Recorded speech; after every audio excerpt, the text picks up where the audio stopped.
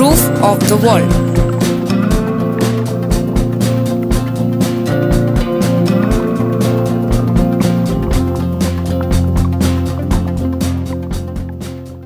Since the Victorian times, in Persian language, the PAMIR is referred as the roof of the world.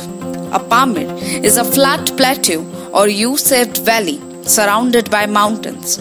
It forms when a glacier or ice field melts, having a rocky plain.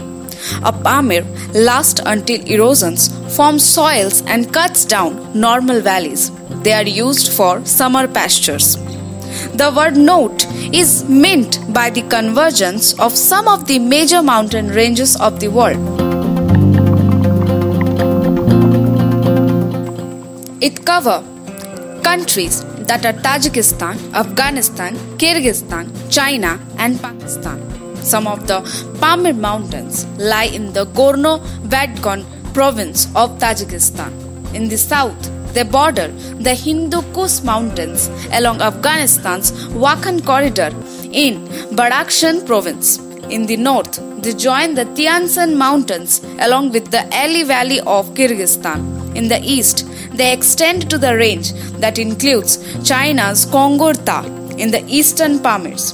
The Great Pamir is around the Lake Jorkul. The Pamir River is a river in Tajikistan and Afghanistan. It is a tributary of the Pan River and forms the northern boundary of Wakhan. The Pamirs are formed due to the collision of the Indo-Australian and Eurasian tectonic plates. Pamir Mountains is apparently the largest and highest plateau among others in the world. The climate of the said region is overall arid and continental.